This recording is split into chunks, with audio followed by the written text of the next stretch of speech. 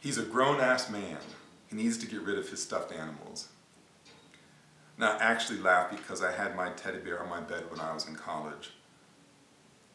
And I knew I needed to get rid of my teddy bear, but he was on my bed for my entire life. I put him up in a plastic bag once in my closet. I couldn't go to sleep because I thought the damn teddy bear was suffocating. So it's not on my bed anymore, but it's not in a bag either. It's like a juice cleanse, but with alcohol.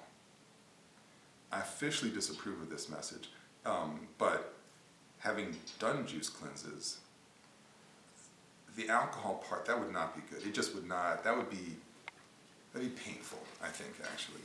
Do people know what happens in a juice cleanse? It's not pretty. Does anyone else get excited when the temperature dial on the milk machine is in the danger zone?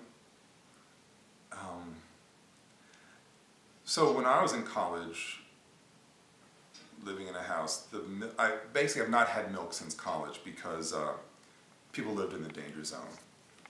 You don't want to do that. It's just not, it's not a happy ending.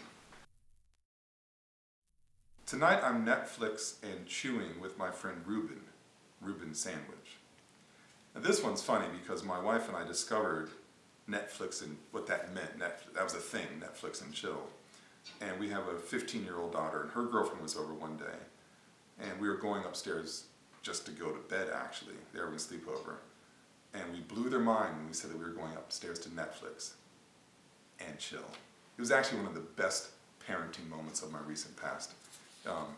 Netflix and Reuben Sandwich, though, sounds messy.